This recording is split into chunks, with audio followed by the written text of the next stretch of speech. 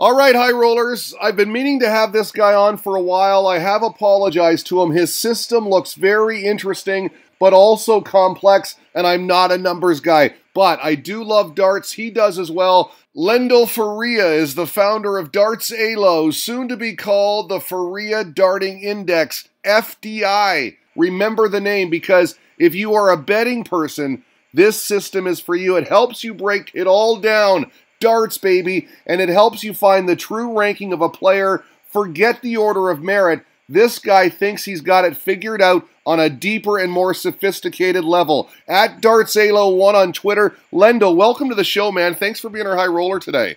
Yeah, thank you for having me on. I really appreciate your time. At long last, my bad on that. I should have had you on a while ago. I do apologize. But I did see your interview on Darts Planet TV. Fantastic. And now I'm even more intrigued by your system. First off, Darts ALO, FDI, what's happening there? Yeah, it's a name change because I think, as of now, it was more like an ALO type based thing. It still is, but I think I have to put my own name on it and make sure that it represents more. And yeah, I think this name really describes it more what it is. I think people know what an index number is. It is a number which represents a mood or some kind of development, and which is, how do you say, relative to other numbers. And yeah, Faria is my own surname, and darting, yeah, is self-explanatory. So this is why I came up with this name. Well, I think it's a great name. I come from a poker background, and, you know, in poker, they've got all these databases, all the rankings, the money leaders, the points leaders, all of that, the GPI. I like the use of the word index because that's what you're really compiling, the Faria Darting Index. Remember that. Okay, so in your opinion, the PDC order of merit is not really fair. It doesn't provide a proper indication of where someone sits. So you decided to take it further using a chess model, right? Yeah, that's true. In chess, you had the ELO system named after Arpad Elo, who is a Hungarian-American chess player. And he came up with a set of formulas which indicates the level of play of a certain chess player very well. And I decided to make my own formula based on that. And yeah, and I tried to do it with darts and see if it comes up with a better ranking than what the order of merit is or the BDO system. And I just put all of the numbers in and just compiled them to one ranking, and that's my ranking. And I think it turned out pretty well, really. Well, it seems like you're having success with it. I want to talk more about this order of merit because in that Darts Planet interview, you said that it's heavily weighted on the World Championship, and that's why it's not really indicative of what's really going on. Yeah, true. It's not only that. Of course, the World Championship is heavily weighted with, I think it's £500,000 right now for £500,000 for the winner right now. But if we take a look at Daryl Gurney, he is now number 3 in the world. And it doesn't matter if he plays well or if he doesn't play well, he's bound to go down the rankings in the next 6 months because he won the World Grand Prix 2 years ago. Let's say if he goes to the final and he gets beaten by Van Gerwen, his money goes down because he won it 2 years ago. So it's really heavily weighted on shoulders of players to defend their money. Right now, it's just with the FDI, it's just if you play good, if you play better than expected, you go up. If you play worse than expected, you go down, which I think is a fair system, to be honest. Okay, so we're going to talk more about Daryl Gurney and the German Darts Championship in a second, but with respect to Super Chin, you're saying that his ranking's going to go down, that right now he's world number 3. He's got to be in that position though, right? Don't you think? Like, if his ranking goes down, then the order of merit sort of fails. Yeah, that's my opinion. Because right now he is one of the best of the world. Of course, he's number 3. He plays at a level which merits a top 5 position. It is heavily weighted because right now, 18 months ago, he won a tournament which is more important than a few tournaments that some people have won a week ago or 3 weeks ago or 4 weeks ago. So it's a bit of a strange system. I got you. I'm wondering also, when you talk about the World Championship, guys like Bully Boy, who of course reached the final, and Nathan Aspinall, who got to the semis, had a great payday. Of course, he goes on to win the UK Open. So where do you put guys like that right now? I have Nathan Eskimo, like when he won the UK, he was like ninth, and right now he's 16th, 15th, 16th, right that position. And Michael Smith, yeah, he was one of the best, but when he got that groin problem, he got surgery, and right now I think he's recovering from that. His level of play went down a little bit, so right now he's around about ninth or 10th position. Now, is this system for amateurs and pros? Are you expanding it right down the darts ladder? Yes, I'm intending to do that even more so. Right now, in England, you have the British Inter-County Competition, BICC, and I try to incorporate that too. And in Holland, you also have like Super League, where amateur players play some of the PDC guys. So I'm intending to do even more of that, so that people, when the website is ready, people can compare themselves to a Michael van Gerwen or Gary Anderson or those type of players. Let's talk about the website. You've got it coming out relatively soon, right? Yeah, like I think July, right about then. We're still working on it, me and a few mates of mine, but yeah, we intend to do it within a couple of months, and we intend to do it quite responsive. Our aim is to have the rankings, have all types of rankings in it, not only PDC, but also BDO, also PDC Asia, even Africa, and also a compiled ranking, so you can see like every player in one ranking, and also some type of form where if you were to fill two names in, you get a format, best of 11 legs or 13 legs or whatever. Then you get a win percentage. It's amazing, man. It's a great time to be coming up with a website like this, a complete index, because I just want your thoughts on the growth of darts. I mean, you mentioned Africa. It's everywhere. It's everywhere. Now, even in South America and New Zealand, every part of the world, it's expanding big. So, yeah, it's a good time to start this thing, really, to get a website up of this thing. Yeah, FDI. I think one of the implications, a strong implication here, of course, is betting. I mean, it's in our society now, right? Everyone likes to make a wager, and your system seems to fluctuate. It's one of those things where you either put up or shut up. If you play well, you're going to go up in your system. I guess a lot of your followers are using this, right, to wager. Yeah, I've heard stories of people getting a few bucks, winning thanks to my system. Yeah. Not yet have somebody told me that they're millionaires, but maybe that'll come in the coming years. But it's really a big thing for my system. I also use it myself. I've won a few quid on it. In Holland, it's not yet a big thing because in Holland you only have one betting company, and it's owned by state. But in the coming years, they are going to open the market, and it's going to take a big rise from here as well. Well, absolutely. And, of course, betting worldwide, so the website's a good source for people that like to put a buck or two down. I know you're very confident about your system. A couple of tweets I found very interesting on your timeline. You recently tweeted about Kay Edmund of Canada. Now, I did a search. All I could find was a Kylie Edmund. Has a very high ranking, but you've never seen him play. And then I like this tweet. I was in doubt. You checked him out. He had a great ranking on Dart Connect. These sorts of things alongside the everlasting testing really give me the idea that this system is going to be special and an asset to darts journalism. I mean, you're really excited about it.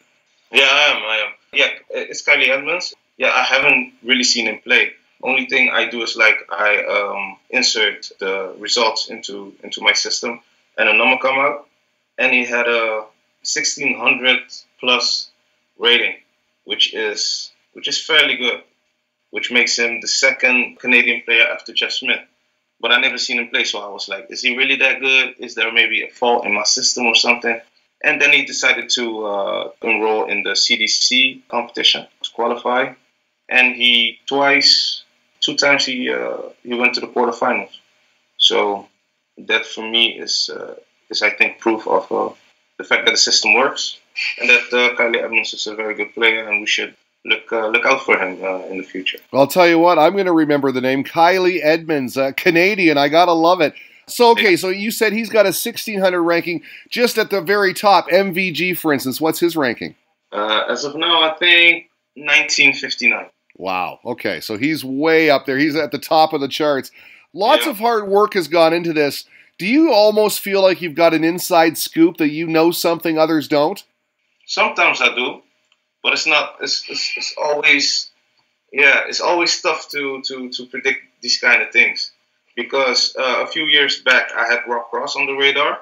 When he was an amateur, he was number 22 on my list. So that's really high for an amateur. At that time, I also thought of maybe can he do it in the pro game? How is he going to evolve? Well, at the start of the World Championship that he won, he was number 4. So yeah, I think that was my biggest scoop that I had that not a lot of other people had at that time. He was a really good player, but how good he was, I think the system really shows that well. How would you sum up his game in a sentence? I mean, he is playing so well of late. Rob Cross, yeah, it's just steady. It's just he has some confidence over him that when he goes for double 18 in particular, you know he's gonna hit it. Or triple 18, that's his favorite triple. You know he's gonna hit it, no doubt about it. Maybe he's a little weak on the treble 16, especially when he hits it on the outside. But the rest of his game is stellar. It's really good.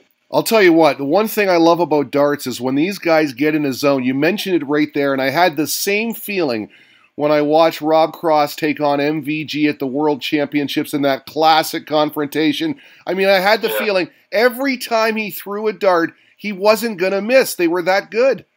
Yeah, exactly. And yeah, Faria did nothing wrong really in that game. Maybe he just missed 2 or 3 match darts, and for the rest of the game he also played very well. And yeah, he lost that game, and it was I think the best game I saw in my life. Really, I'm a Faria fan, but I wasn't disappointed at all because Rob Cross really played special, and he deserved to be in the final. Oh, man, it was so great. I was on the edge of my seat. Both guys were just hitting everything. And, yeah, I had that feeling that he just wasn't going to miss. And you get that sometimes in darts. And when they're throwing like that, I mean, that's why we love the game. Now, with respect to the numbers, we hear guys like John Part, a 3-time world champion, talk about timing. That timing is everything. Some guys think the averages don't matter. I said off the top, I'm not a numbers guy. What's your take on that? Some guys just think it's about timing. Yeah, I think timing is more important than averages.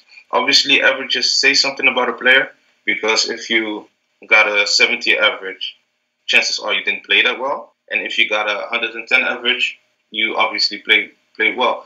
Yeah, it depends on who you're playing when you look at averages. If you're playing Faria, your average is going to likely go up a few points.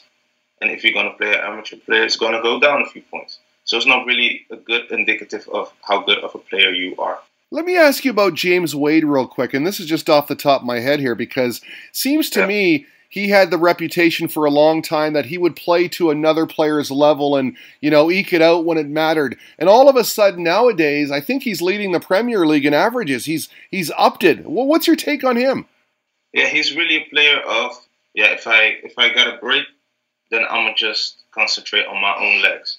So, and right now in the Premier League, it's like he's on attack mode, really. He's every leg I want to win. Maybe it's because he knows that leg difference can make a difference. But in the knockout tournaments, he's more of consolidating a lead. And that's when his averages drop. Okay, we just watched the German Darts Championship. I watched it all. I was enthralled. I just loved it. So many outstanding performances, some great timely finishes. I mean, we had some Keegan Brown, Pink Power, Demolition Man did well. James Wade was perfect. You had other guys like Ricky Evans. Super Chin wins it. 80 throws in a ton plus a 110 average. Anybody stand out for you? And what did you think of ET2? I think it was good. It was a nice tournament. A few upsets, especially on the Saturday night, on the Saturday evening session. And the person who stood out for me was Keegan Brown. Michael Faria was averaging 108, and Keegan still managed to win 6-4. And in the quarters he played, did he play Cross? He played Gerwin Price. He played Gerwin, yes, that was it.